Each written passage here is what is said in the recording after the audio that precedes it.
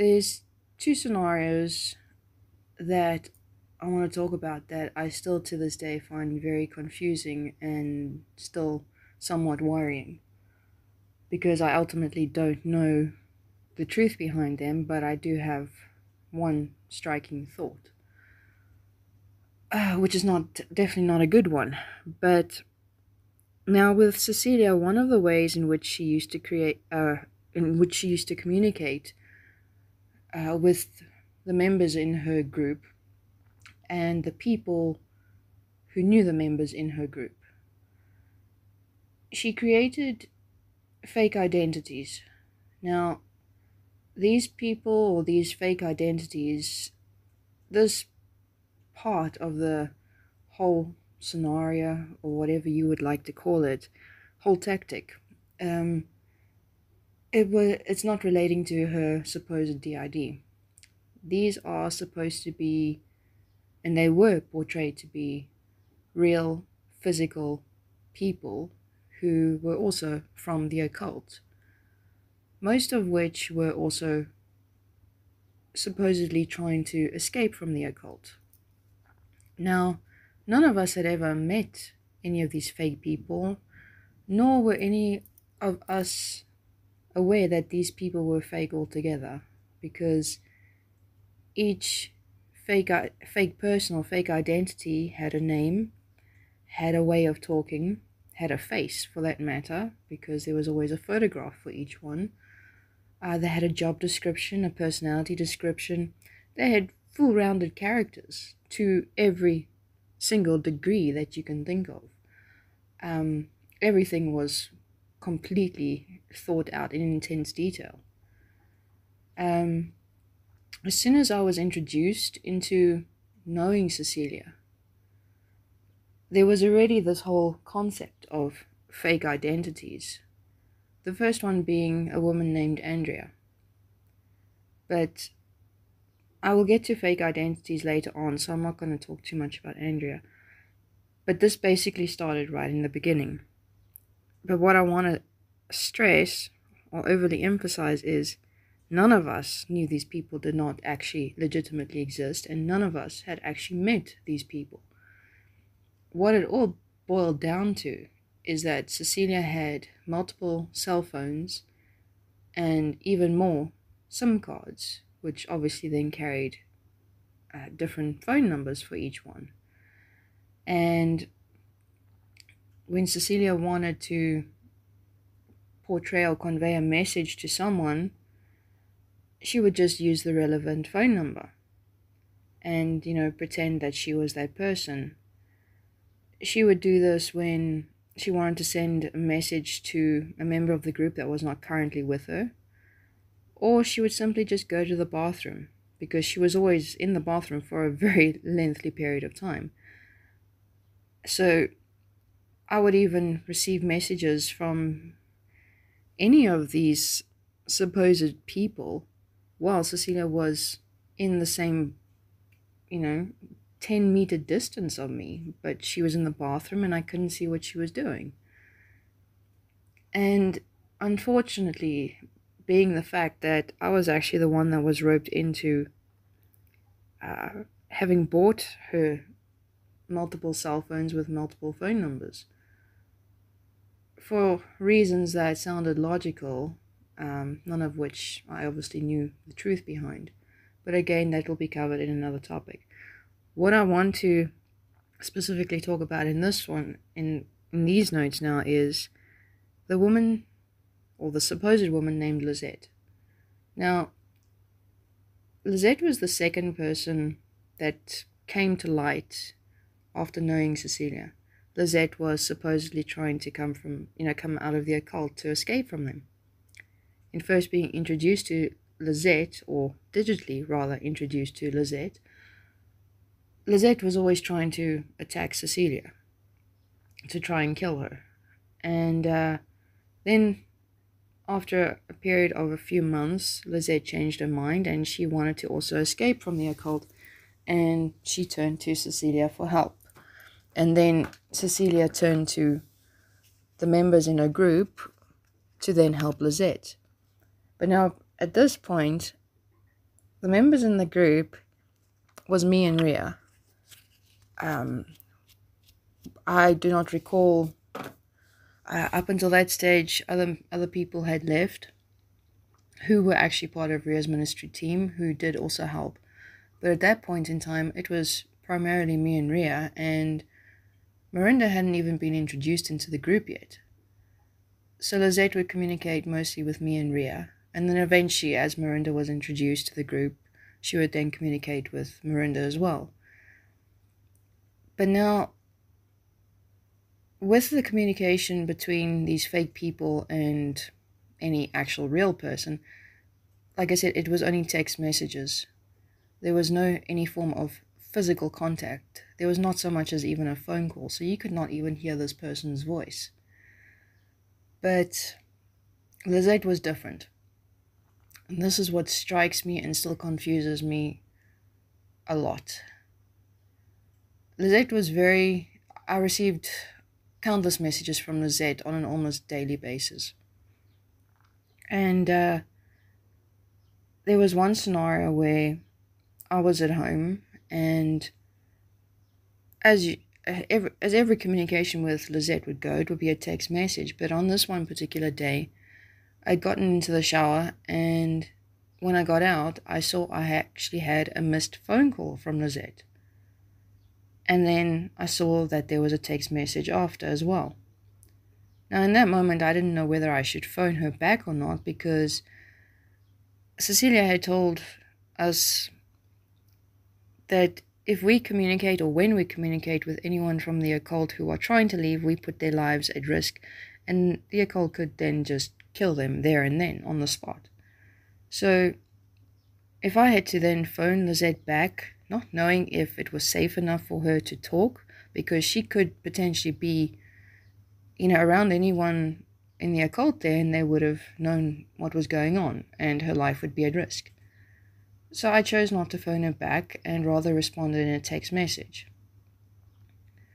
I did still think, for weeks after that it was very strange that Lizette actually phoned, but I was also somewhat intrigued. Actually, I was highly intrigued, because I would be the first person who would have actually spoken on the phone to one of these other people that were trying to leave the occult. It wasn't just text messages anymore. And then another scenario arose very soon afterwards with Lizette, which became even more striking and even more confusing. Confusing back then, no, but confusing after leaving Cecilia, and now, most definitely. Now, up until that point, anyone outside of Cecilia's group, and basically whoever was in Ria's ministry team, they were not aware of the names of these other people that were trying to leave their cult, nor were they actually aware that anyone was trying to leave their cult. We were forbidden from talking about this altogether. So the world at large around us was oblivious. They knew absolutely nothing. And to the people that knew us, they would only know that we know Cecilia, and perhaps a brief overview of her supposed life. But now in this particular scenario, I had just recently, I just left Cecilia's house, and I had gotten home, and at that stage I lived with my parents. Up until that point, my mom had already spoken to Cecilia twice on the phone while I was actually with Cecilia, and they had lengthy conversations.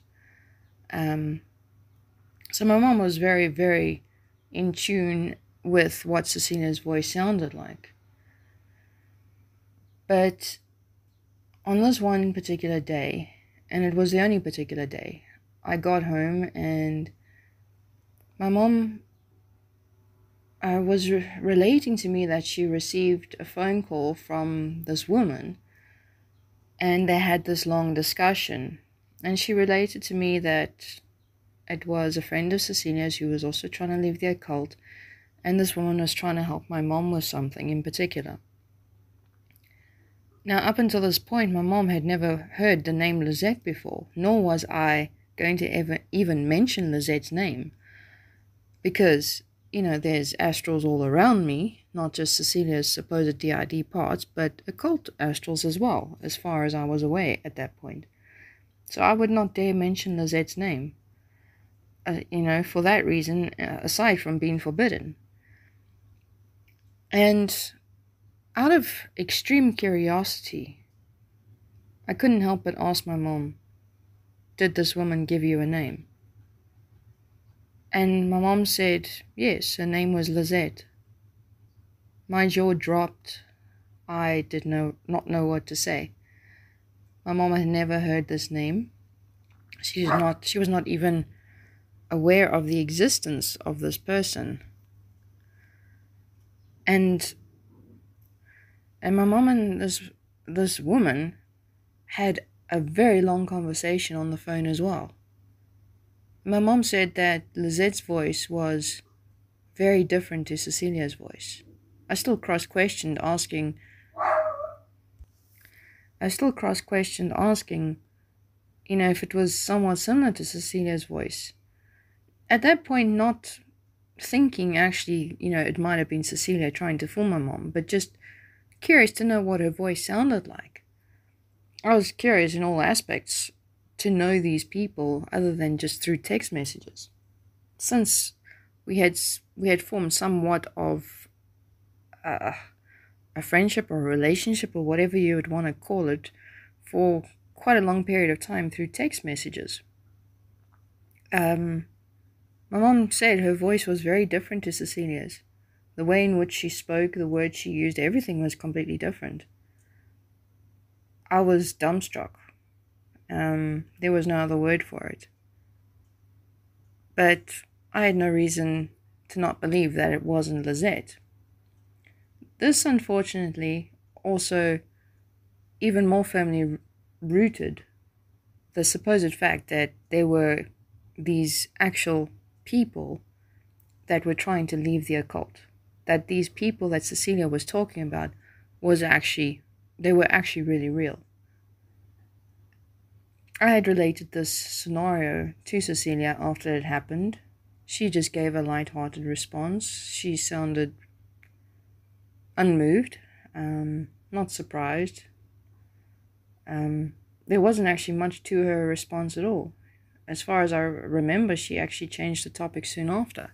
It wasn't a big deal to her. There was nothing I can actually say right now that would make me question her response. It didn't seem confusing in any point. And of course, Ria also then found out about this phone call, which obviously then also more firmly rooted the supposed fact that these people really existed.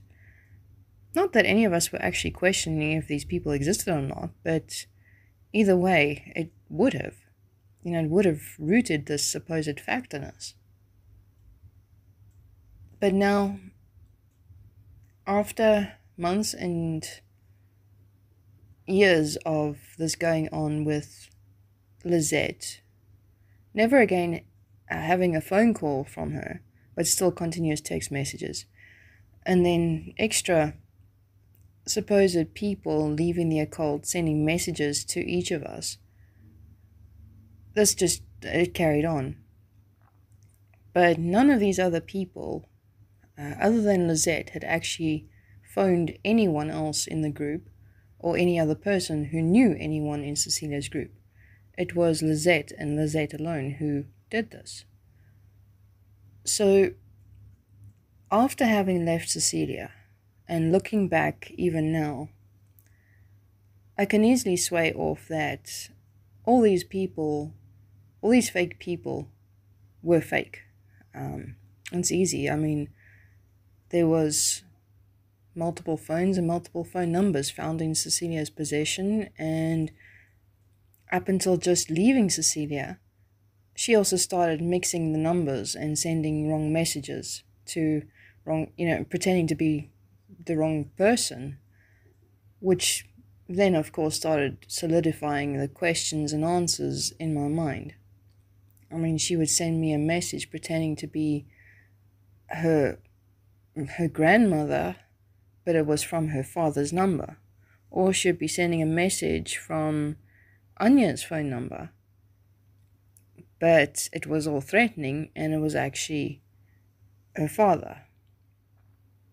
It was very mixed and matched. She couldn't keep up with whose number belonged to who anymore. There were too many fake people. I mean, okay, I will cover that in another topic. But going back to Lizette, now, we know who Cecilia's father is. We know who her real mother is. I even have their phone numbers, which are different to the messages that I used to receive messages from them on.